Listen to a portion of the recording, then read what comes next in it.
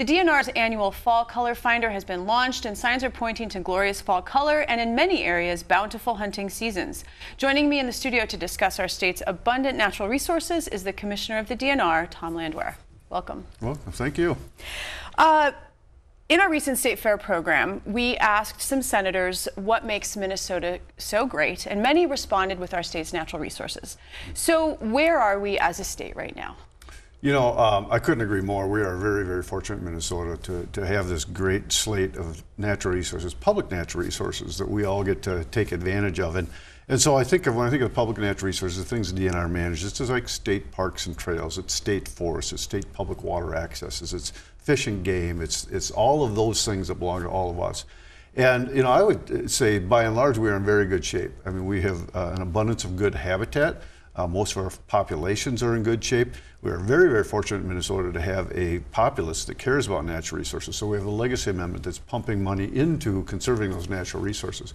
So, you know, by and large, I think we are viewed as an island of, you know, a good natural resource management, good natural resource opportunities. And I think, you know, the population expects that, wants that, and I think have shown they're going to put their money up for it. You know, I read recently about the wild rice harvesting. I know that season is wrapping up. Can you talk a little bit about that and how that season has been? You know, one of the really great things about Minnesota is that we have 4 distinct seasons. And so everybody's up at the lake during the summer, right? But for me, the fall kicks off when the wild rice season starts. It's August 5th is technically the first day that you can pick wild rice, but lakes come into maturity on their own at different points in time. And so I typically go out about Labor Day each year. I'll go out and pick rice, and had an opportunity to do that twice with some friends this year. The wild rice crop was phenomenal. If you've never seen a wild rice lake, it looks like a hayfield when it is really thick. You can hardly see the water. It's very thick. And it's not uncommon to go out, as my buddy and I did, and pick 200 or 300 pounds of rice that then turns into about 150 pounds of processed rice. And very good year all across the state, and so really a phenomenal way to kick off the fall. And then we jump right into the small game seasons and the pheasant season, and duck season, and all those things. So it's a very exciting time of year. We would not have it if we didn't have a fall. Speaking of pheasant season, tickets to the governor's pheasant hunting opener banquet are now available. It's on October 13th, and you'll be there in Marshall. The August roadside survey showed that the pheasant population is down by 26%. So why is that, and what can be done to reverse that? You know, there's a number of things that are affecting pheasant populations, but I think one of the rewarding things for me as commissioner is back in 2014, Governor Dayton said, you know, I'm concerned about the decline of pheasants. I'm concerned about the subsequent decline of pheasant hunters. Convened a group of 350 conservation agricultural interests and said, you know, what can we do about that? And the rewarding thing for me in that process was that people understood the limiting factor for pheasants is habitat. And for pheasants, it's fundamentally grass and wetlands, because they need grass to nest in and feed in, and they need wetlands to overwinter in. And so when we see the populations of pheasants go up and down, more recently they've been going down more often than going up. It's directly tied to the loss of grass on the landscape of Minnesota. Not just sort of private pasture grass, but in Minnesota we were fortunate 10 years ago to have 2 million acres of Conservation Reserve Program land, CRP land, under the Farm Bill.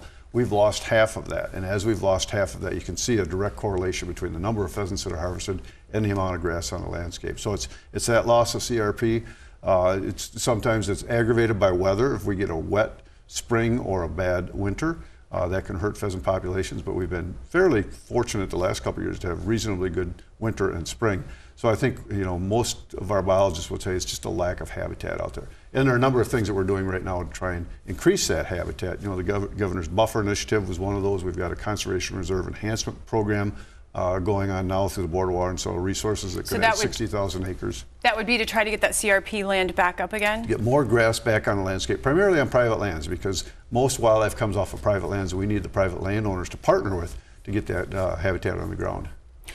Over the weekend, it was the waterfowl hunting opener, over the very hot weekend that we had. What is the projection for that level of wildlife? You know, one of the interesting things about ducks is that they are an international species.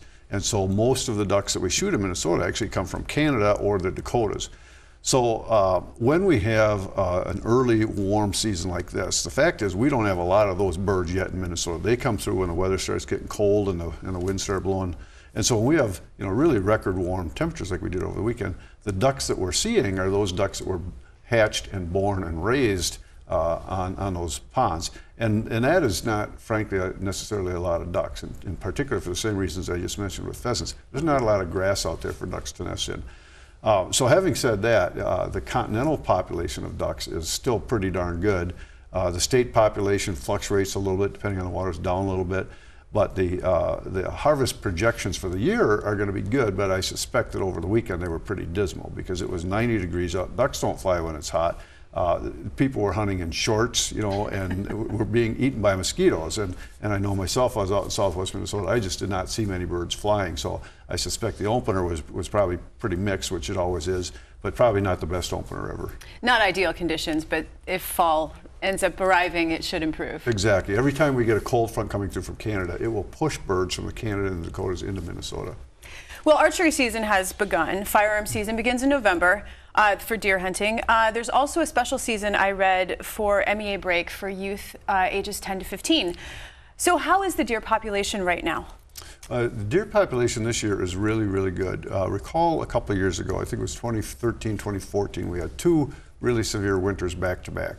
In fact, winter was so bad up in northern Minnesota, we had so much snow for such a long period of time, we were working with private landowners and private citizens to feed deer to help get them through the winter. The good news is we've had two mild winters now back to back that has increased deer survival dramatically. And in addition, we reduced the number of antlerless permits that we issued each of the last 2 years. So we had more does overwintering and coming into breeding the next spring.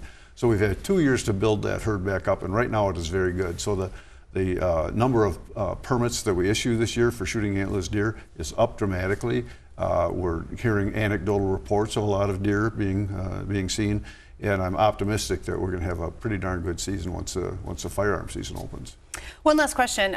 In researching this segment, I discovered a program called Becoming an Outdoors Woman that was started by the DNR back in 1994 and offers a range of courses from deer hunting, archery, sled dog training, campfire building.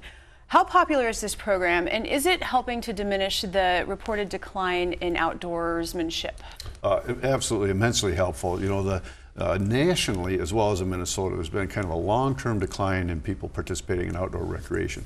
Not just hunting and fishing, but camping and even mountain biking and all kinds of outdoor activities.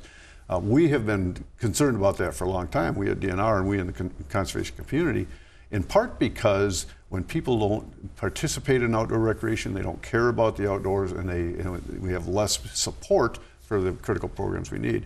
So Becoming an Outdoors Woman was launched back in, as you mentioned, the 1990s, in part because at the time we could see the demographics. The primary participants in many of these outdoor recreations at the time were middle-aged white males.